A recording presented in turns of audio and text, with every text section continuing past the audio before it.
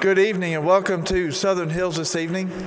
We do want to extend a special welcome to all of our guests and visitors tonight, and also welcome to those of you joining us via live stream. I hope everyone had a chance to pick up a bulletin on the way in. If not, there's still plenty of copies left back in the back foyer. Just a few announcements we'd like to highlight. We do want to remember all of our members who are recovering and suffering with the COVID-19 virus. And also Bonita Pearson, Paige Watson's grandmother, fell on Monday and required 4 staples in her head. Today, she and her son tested positive for the COVID virus. So we want to remember them in our prayers. We also extend our sympathy to Peggy Loggins and her family on the passing of her brother, Farrell Owens. Visitation was Tuesday. A couple of days ago. And then upcoming events coming up. Tonight, everyone will remain in the auditorium for our worship service. Also, our KFC holiday party is coming up December the 4th, 5:30 p.m. More information is on the announcement page, so if you didn't pick one up, I encourage you to do that. If you have any questions, see Cody Lovett. Also, the next Ladies Dig Deep devotional will be here at the building Tuesday, December the 1st at 7 p.m. And Dana Glasscock has more information about that if you need to, if you have any questions. The ladies' Bible class will resume their class on Wednesday, December the 2nd at 10 a.m. here in the auditorium, and that is taught by Linda Cottrell. Back, I guess a couple of weeks ago, Garrett Comer was baptized into Christ, and as we traditionally do, I have a Bible for Garrett. So, Garrett, if you'll come up here, I'll hand you your Bible.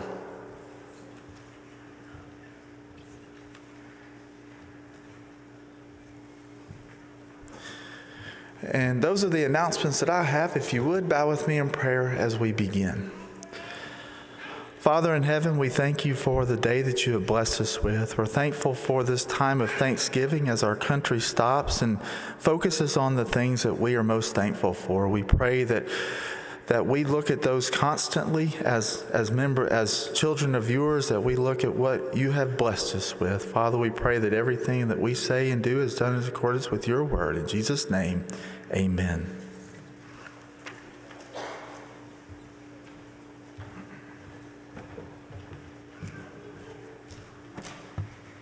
Good evening. It's good to see you all tonight. Our first song tonight will be number 990. 990. We'll sing this song through twice.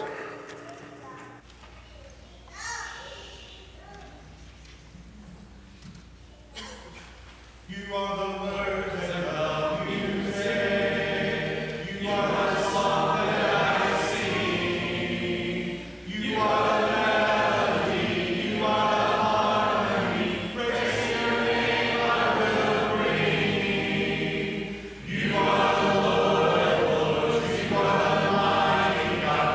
You are the King of all kings. So now I get back to you the song that you gave to me. You are the song that I sing. You are the words and the music.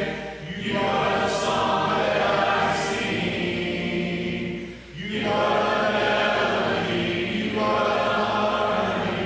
Praise your name I will bring. You are the Lord of Lords. You are the mighty God. You are the King of all kings. So now I get back to you the song that you gave to me. You are the song that I sing.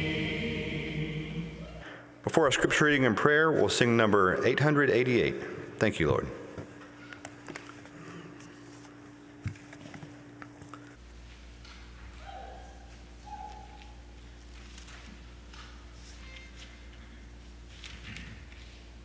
Thank you, Lord, for loving me, and thank you, Lord, for blessing me. Thank you, Lord, for making me whole and saving my soul. Thank you, Lord, for loving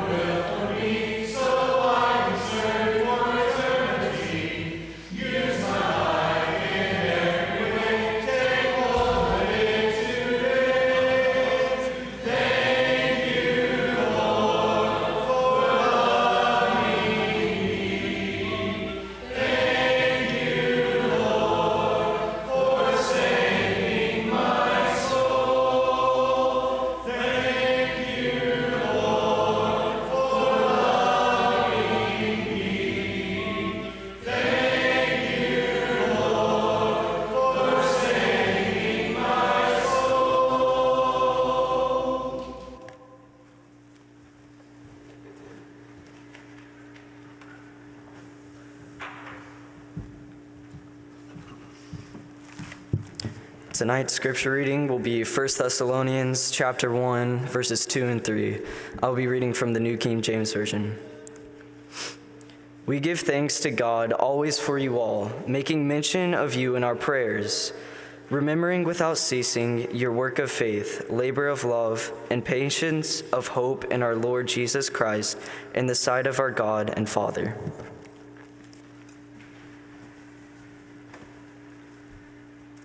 Let us pray. Dear Lord, our Father in heaven, we're so thankful for this day that we can come here and worship Thee tonight, and we're so thankful for our Lord and Savior Jesus and all He's done for us. And dear Lord, be with the church here at Southern Hills and help us to grow and be example to the community, and be with all our elders and deacons and all that they do, and be with all of us as church members and help us to live as we should and be the Christian example to all those around about us. And dear Lord, be with our sick and be with Paige Watson's grandmother, and she fell on Monday, and dear Lord, be with her and her husband, and they have the coronavirus, and watch over them, and be with all our church members that have the coronavirus, and bless them and heal them. And dear Lord, we pray that this coronavirus can go away soon, and we have a more of a normal life as we once did. And dear Lord, be with all those that's lost loved ones, and be with Peggy Logan's family and the passing of her brother, and be with them and their family. And dear Lord, guide us through this day and forgive us all our many sins, and help us just to be your children and do what's right. In Jesus' name we pray. Amen.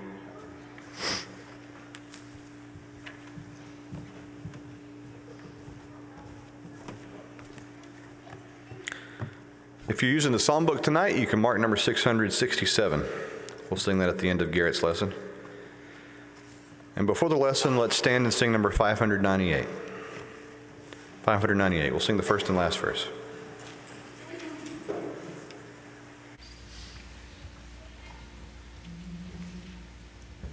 Standing on the promises of Christ my King, through eternal ages let His praises ring. Glory in the highest I will shout and sing, standing on the promises of God. Standing on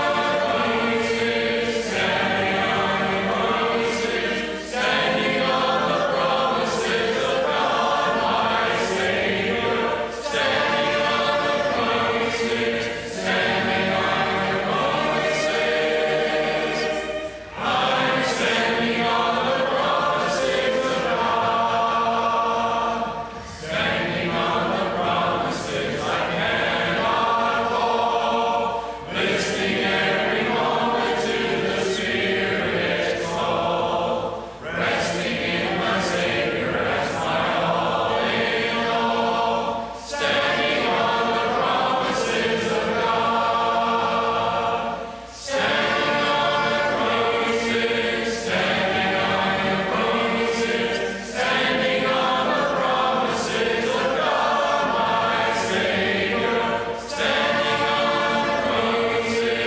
standing on the promises,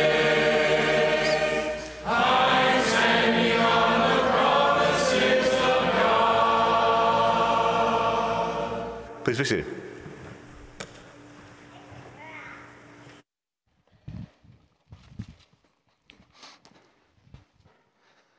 Good evening. It is good to be with you guys tonight, the night before Thanksgiving. I talked about Thanksgiving a little bit on Sunday and the idea of giving thanks to God. One of the things I think is interesting, though, is that while we certainly are to be a people about giving thanks to God, one of the things we recognize as we read throughout Scripture that God's not the only one we give thanks to, or not the only one we give thanks for. As a matter of fact, God, throughout Scripture, talks about looking around and seeing your brethren and being thankful for them. I think we're going to have a good example of that tonight. What we're going to see in our study tonight is basically Paul's sharing with the church in Thessalonica why he's thankful for them and expressing to them his gratitude for them and for what they do and what their work is. Interestingly, as you get towards the end of the book in 1 Thessalonians 5, 16 through 18, he tells that not only is he doing that, but it's actually something he wants all people doing. He says, rejoice always, pray without ceasing, in everything give thanks, for this is the will of God through Christ Jesus for you. And so what God's will is for you and for me is that we be a people of thanksgiving. Be people who look around and see what's going on around us and look outside of ourselves and look at the work that other people are doing, the struggle that other people are going through, the faithfulness that other people have, and recognize that, see it, and appreciate it, and be thankful for it. And so when Paul starts his letter to the church of the Thessalonians, he says this in verse 2, we give thanks to God always for you, or for all of you, constantly mentioning you in our prayers. Now, if you're constantly mentioning the church in your prayers and giving thanks constantly to the church in your prayers, kind of what necessarily is implied by that is that you're constantly thinking good things about the church. And you're constantly thinking of reasons to be thankful for them. Now, what I know about the Thessalonians is this, is that they weren't perfect people, right? Because they are people. And so what he could have done is that he could have looked at the Thessalonians and come up with all the reasons that he shouldn't be thankful for them. He could have looked at the Thessalonians and some of the things that they were doing because they were humans and because they were flawed individuals and found reason to complain about them, found reason to be disappointed in them, found reason to rebuke them. But no, he says, no, I'm constantly giving thanks to God for you. Truth is this, and I'll say to you, you can say to me, if I wanted to, or if you wanted to, we could all find things in each other to complain about. Every one of us is flawed. Right? So you could look at me and you could find things in me to say, God, he should be better here. God, he falls short here. God, his thinking's not right here. God, his actions aren't perfect. And we could all do that with each other. But Paul's got a different mindset. Sure, he could look at things that Thessalonians did that they could get better at, but he says, no, what I'm constantly doing, what's constantly on my mind, and what I'm constantly bringing before God is my thanksgiving. I'm looking at the good. And I think that we should learn a lesson from that we need to be people who look not to complain, not to bicker, not to murmur, not to find fault, because we could all do that, but instead of doing what so many choose to do, let us be like Paul and look and say, what can I be thankful for? What are they doing that's good? How can I go before God constantly and mention these people in my prayers with thanksgiving? You know, what he'll do is he'll actually go on and get a little more specific about it. Like, what is he bringing up? He says this next. He says, remembering before our God and Father your work of faith. Okay, so we know this. Christians are called to work. There are things we do, right? That there are things that need to be done. Some of us are teachers. Some are preachers, right? Some are elders. Some are deacons. Some visit people. Some encourage. Some make meals for people. Like, there's all kinds of work that the church is involved in. And the interesting thing about that is like when a person works, there's different things that can motivate a person to do work for the Lord. And so he says, like, what I'm thankful for in you and what I bring up before God is that your work is driven by your faith. So at the end of the day, that's why we want to work. That's why it's not for recognition. It's not for money. It's not for, human appreciation. No. At the end of the day, I want my faith to be what drives my work. That I believe in Jesus and I know who he is and he's my King and Lord and I want to please him and glorify him. And I want to work for that. And what Paul says is, like, when I look at the church, what I see is a bunch of people doing a lot of different works, and it's all because they love Jesus and they believe in him. And that's changed them, and that's altered their behavior. They do things that they typically wouldn't have done. They act in ways that other people in the world don't act. They're good for people. They visit people, and they help people in their need. And they're all doing that because of this belief that they have. And it's a common belief that's found within the church, is that, like, we're servants of our Lord Jesus Christ. And that belief motivates us and moves us to work. And, like, if that's true for you and it's true, like, there's something to be thankful for, isn't there? Like, don't you appreciate when people help you accomplish something? Well, we're all working towards a common goal. And there's something to be thankful for about that. Whether you're a teacher or you serve in some other different way. You're just, maybe you encourage. Maybe you visit. Maybe you make meals for something. Like, we're all working and helping each other and trying to accomplish. And it's because we share a common faith. And there's reason to thank God for that. That there are people in this world, there are people I'm surrounded by who are moved by the same things I'm moved by. Who are moving towards the same place that I'm moving towards. And he doesn't stop with that. I actually like what he goes on to say. He says, and the labor of love. The word labor and the word work are pretty similar. The difference is labor always suggests challenge to it. All right, work is something that you might like, you might not like. There's things that I do for the Lord that I rather enjoy doing for the Lord. Now I say, like, my primary work is a teacher and a preacher. And believe it or not, I actually enjoy it. I do. I like writing lessons. I like studying. I like putting lessons together. I like presenting them. Like, I enjoy that. It's work. But there's other things that I'm asked to do and that we're all asked to do that sometimes we don't enjoy. I'd rather do something else. And that's why it's laborious.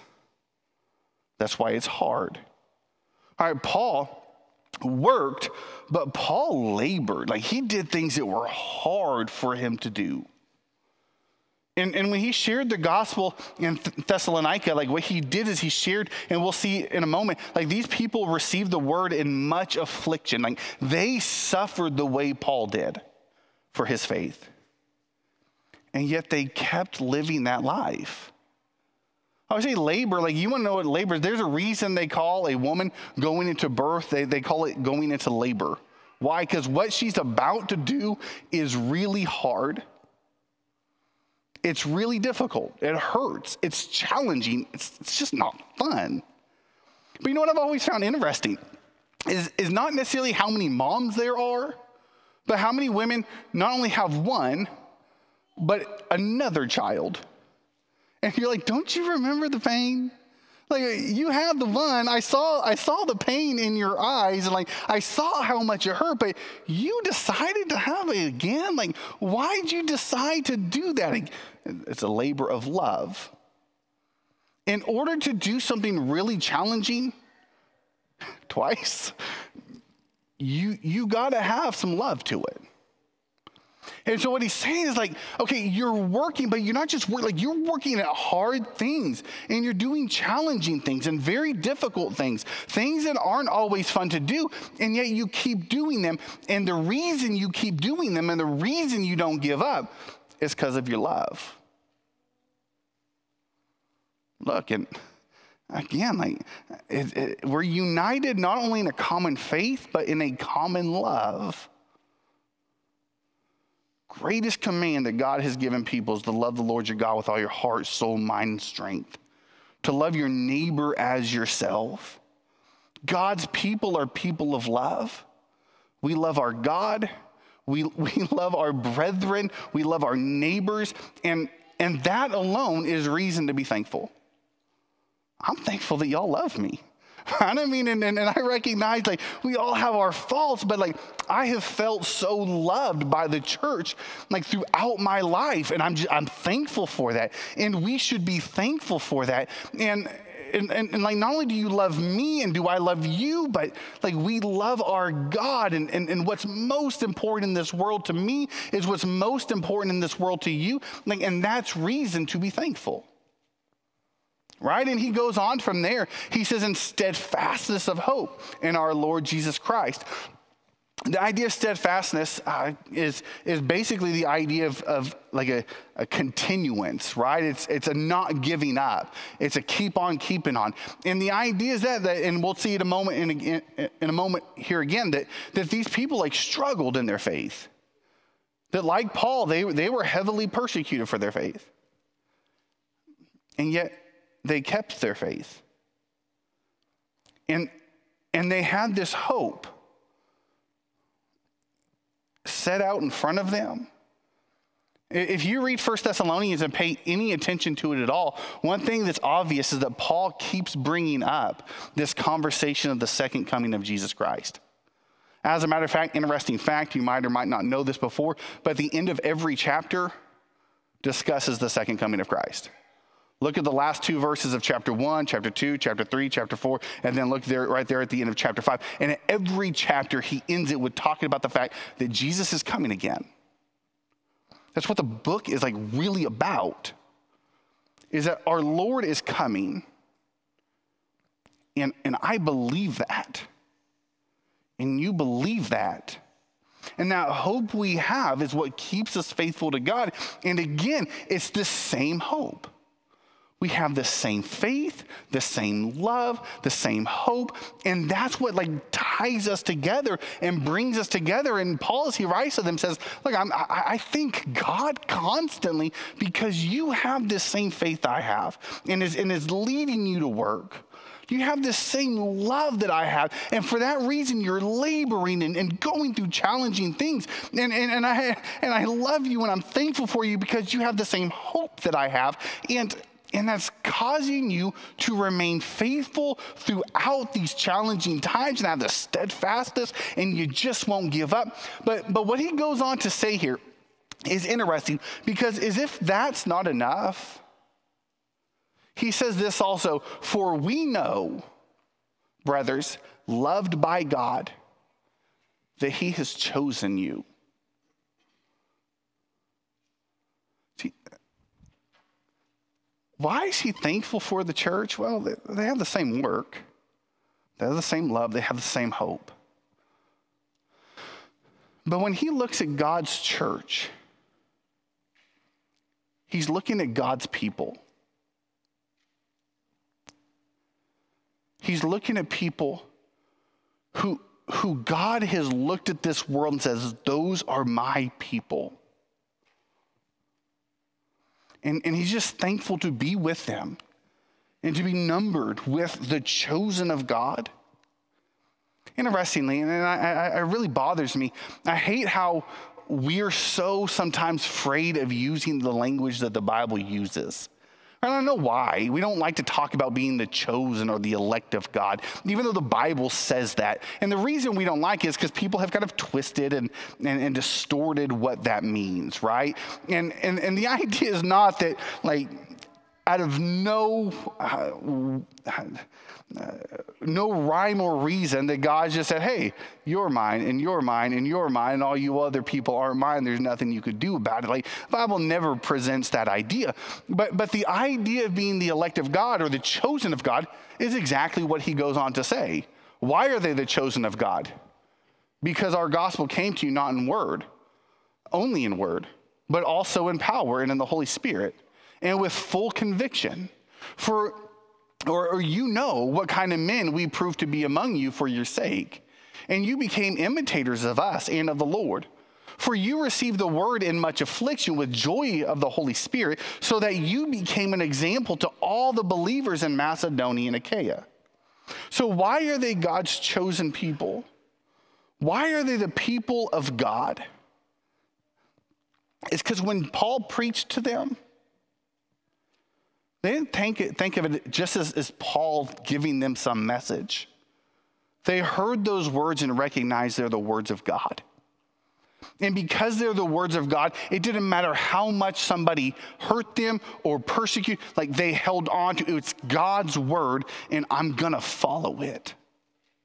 They received it in much affliction. They received it with full conviction. They received it with joy, and like they took it and they just like ingested it into themselves, and they started to live it and follow it and obey it. And that word started to change them and alter them and change their behaviors to where they imitated now Paul, but not only him, they also became imitators of Jesus Christ.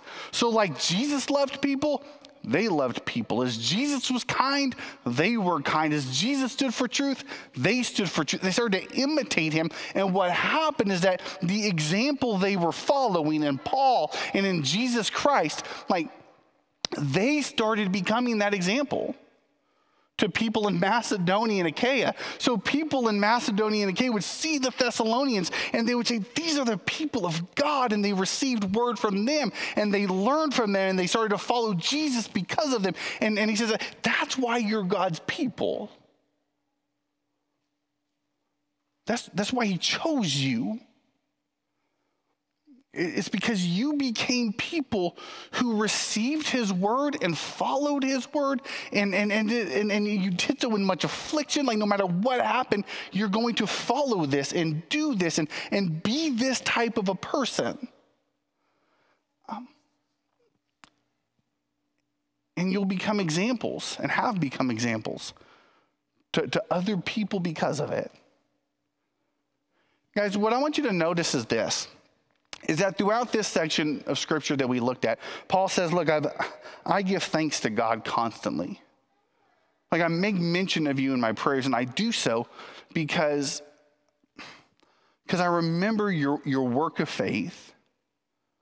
I remember your labor of love. I remember your patience or steadfastness of hope. And I know that you're the people of God. And that's reason that we should give thanks to God. Guys, and I just want to say this as we kind of draw the lesson to a close. I thought about today what exactly I wanted to talk about in this lesson right before Thanksgiving. And I chose this lesson for a reason. I chose this passage for a reason. And I think I chose this passage for the reason because I think in some way it helps me express what I feel when I think of this congregation.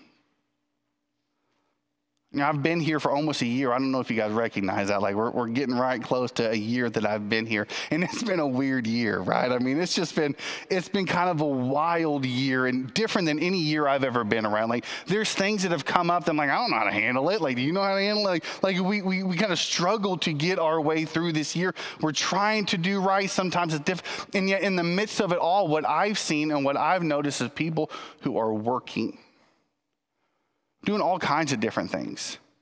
Like we've been put in some situation, we've been asked to do things we've never done before. But I've seen people step up and work and do what they can to help each other, to help the church. I've seen people labor, right? They've had to put themselves in situations they didn't really want to put themselves in. And do things they didn't really want to do. They were hard and difficult, and yet they did it. Why? Because they love God enough. Because they love his church enough. I've seen people persevere. I've seen some people go through some difficult things and yet remain faithful throughout it all. And what I know when I'm with you guys is that I'm with God's people.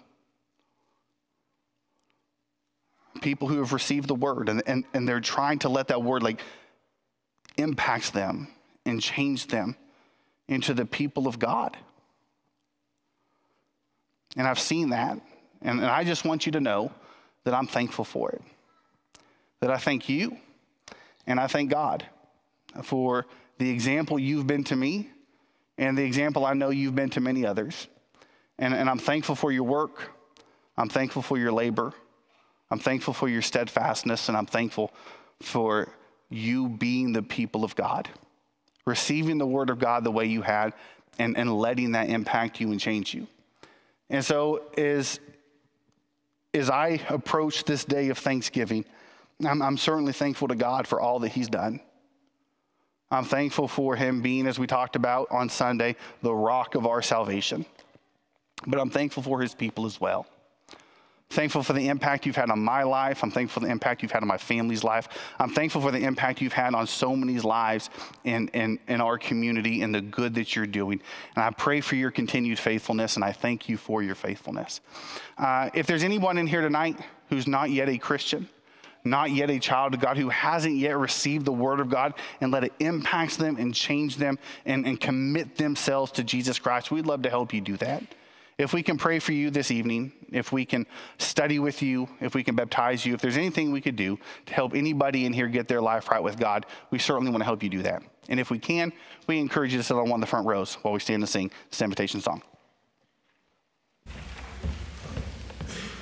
Would you be free from the burden of sin? There's power in the blood, power in the blood. Would you or evil a victory win? There's wonderful power in the blood. There is power, wonder-working power in the blood, in the blood of the Lamb. There is power, wonder-working power in the precious blood of the Lamb. Would you do service for Jesus your King? There's power in the blood, power in the blood. Would you live daily his praises to sing? There's wonderful power in the blood. There is power, wonder-working power in the blood, in the blood of the Lamb. There is power, wonder-working power in the precious blood of the Lamb. It's been great to see you all this evening. It's been a pleasure to worship with you, Garrett. Thank you for the lesson. We're so glad that all of you could be here tonight. And Garrett, I think I can speak on behalf of the congregation. We are glad that the Bookouts are here this year. We're thankful for you guys. I actually asked Mike to change our song tonight in light of Garrett's lesson to A Common Love, number 842. We'll close with this song and then be dismissed in a closing prayer.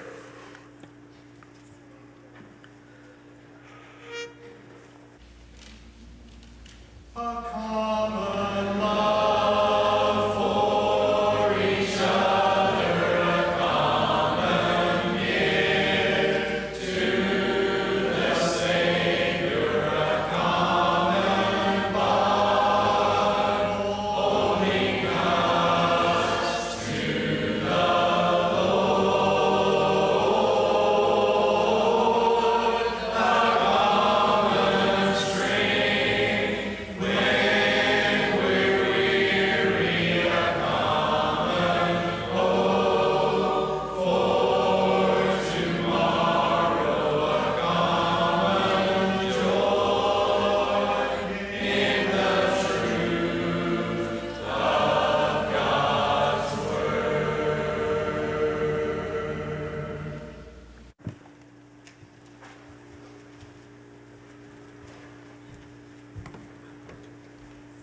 Would you pray with me, please? Our dearest and gracious Heavenly Father, Father, we truly are thankful. We're so thankful for Jesus, Father, and the great example of faithfulness he set before us, Father, and for his love for us. Father, we're thankful for the body that meets here, and we're so thankful for our elders, Father, for leading us and guiding us. Please continue to grant them wisdom and insight, Father. And Father, for our deacons, and for all of us, fathers, that are members, we're so thankful that we have this place and these brothers and sisters to surround us and love us, Father. Father, help us to love one another more. Help us to be thankful, Father, and help us to let our light shine. In Jesus' name we pray, amen.